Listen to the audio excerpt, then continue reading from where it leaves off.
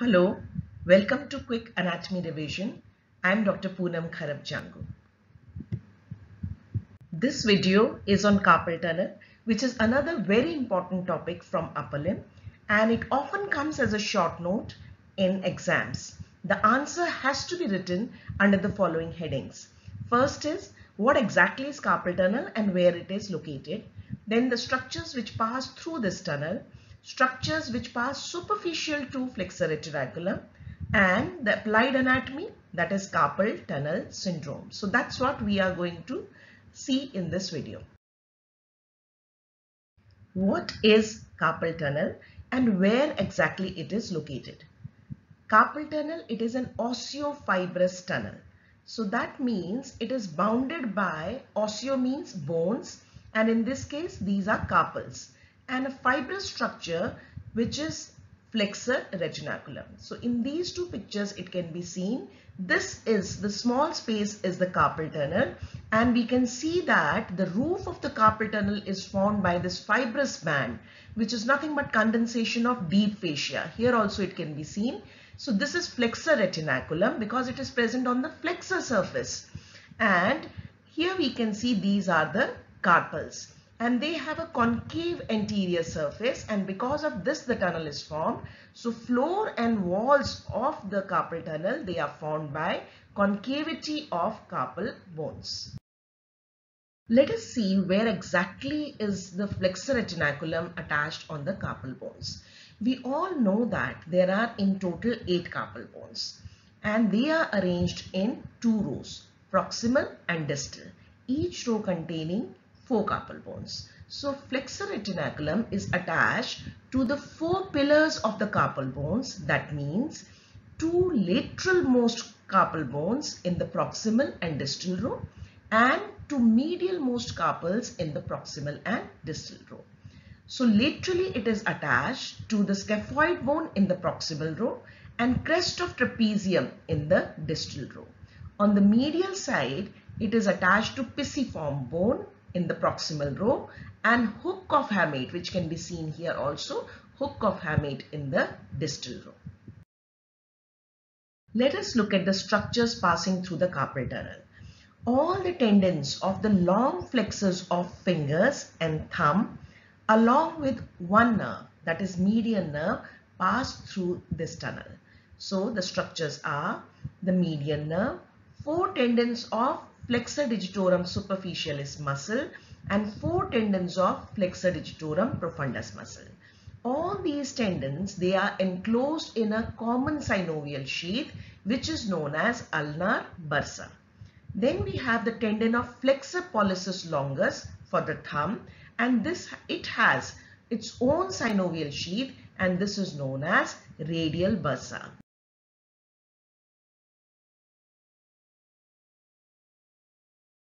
This diagram is cross section passing through the carpal tunnel. So here we can see these are the carpal bones. This green structure is the flexor retinaculum. This is thenar eminence, so muscles there, and this is hypothenar eminence. That means this is lateral side and this is medial side. Now this space, small space which can be seen here, this is the carpal tunnel. So here we can see these are the 4 tendons of Flexor Digitorum Superficialis which are arranged in 2 rows, anterior and posterior. The tendons which will pass to the middle and the ring finger, they are placed anteriorly, and the tendons for the index and little finger, they are placed more posteriorly. Still posterior to the tendons of Flexor Digitorum Superficialis, we have the 4 tendons for the 4 fingers of Flexor Digitorum Profundus. It can be seen here, this E-shaped synovial sheath, this blue structure which can be seen here, which is enclosing all these 8 tendons. This is the ulnar bursa. Now lateral to these tendons, we can see here, this is the tendon of Flexor Pollicis longus, and it is enclosed in its own synovial sheath which is known as radial bursa. It can be seen that the median nerve is passing through this restricted space which is already containing 9 tendons, and this median nerve may get compressed if there is swelling due to involvement of any of the soft tissue which passes through the carpal tunnel. This diagram shows the ulnar bursa and the radial bursa. So here this is the ulnar bursa, which can be seen to enclose all the 8 tendons of Flexor Digitorum Superficialis as well as Flexor Digitorum Profundus. And it is continuous with the digital synovial sheath of the little finger. This is radial bursa, which is enclosing the tendon of Flexor Pollicis longus. Let us now look at the structures that pass above the flexor retinaculum, because these structures will not be involved in carpal tunnel syndrome. So from lateral to medial, these are, the first one is the palmar cutaneous branch of median nerve. These are superficial, so cutaneous nerves have to be there. And then we have the tendon of palmaris longus, and it is followed by palmar cutaneous branch of ulnar nerve. So the first three you can remember it this way. This is the lateral side, so the median nerve is placed lateral to the ulnar nerve. So the first will be palmar cutaneous branch of median nerve moves lateral. Then you can remember there will be another cutaneous branch, palmar cutaneous branch of ulnar nerve, and between these two you can put the tendon of palmaris longus. When we come to more medial side, then we have two more structures, and these are the ulnar artery and ulnar nerve. So when we start from lateral, you just remember A comes first. So ulnar artery will be first and ulnar nerve will be most medial structure.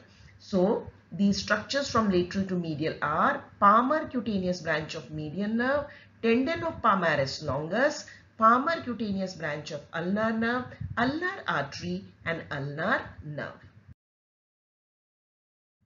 As I said earlier, that median nerve along with 9 tendons passes through the restricted space of the carpal tunnel.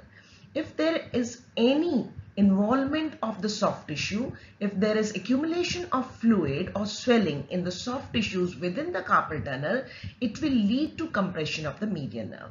And the signs and the symptoms which are seen following compression of median nerve, they are called as, or they comprise, carpal tunnel syndrome. So what are the causes for compression of median nerve in the carpal tunnel? They can be osteoarthritis, which involves carpal bones, dislocation of lunate bone. This is the most commonly dislocated carpal bone. And then it can be tenosynovitis, that is inflammation of synovial sheaths of long flexor tendons. We have seen that ulnar bursa and radial bursa. Myxedema could be there, and there could be fluid retention in the pregnancy. So what are the characteristic features of carpal tunnel syndrome? Median nerve supplies the muscles of the thenar eminence. So there will be weakness and wasting of thenar eminence. It can be seen here, it is flattened here. And the thumb will remain in adducted position. Now why this is so? Because there is one thenar muscle that is known as adductor pollicis. It is not supplied by median nerve. In fact, it is supplied by ulnar nerve. So because of unopposed action of adductor pollicis muscle, the thumb will remain in adducted position, and this is known as ape thumb deformity, because apes cannot oppose their thumbs to other digits. What will be the sensory loss? Median nerve that supplies lateral 2/3 of the palm and palmar surface of lateral 3.5 digits. It also provides sensory innervation to the nail beds and the proximal phalanges on the dorsal aspect of the hand of lateral 3.5 digits.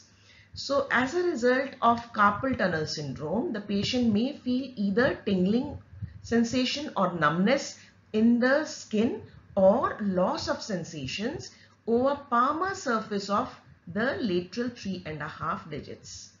The lateral 2/3 of the palm, there will be no sensory loss. Why is it so?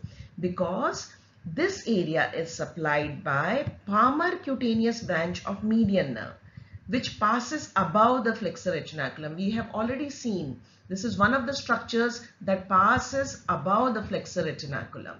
So this will not be affected, whereas the nerves which supply the sensory innervation to the lateral 3.5 digits, they arise after the median nerve crosses the carpal tunnel.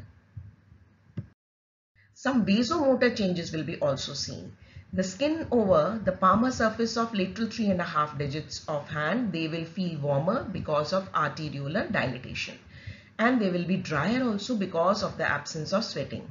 And this occurs because of loss of sympathetic innervation. The sympathetic postganglionic fibers, they will be accompanying median nerve to supply these structures. And we all know that sympathetic innervation is vasomotor, pseudomotor and pilomotor. So that's why arteriolar dilatation would be there as well as no sweating would be there.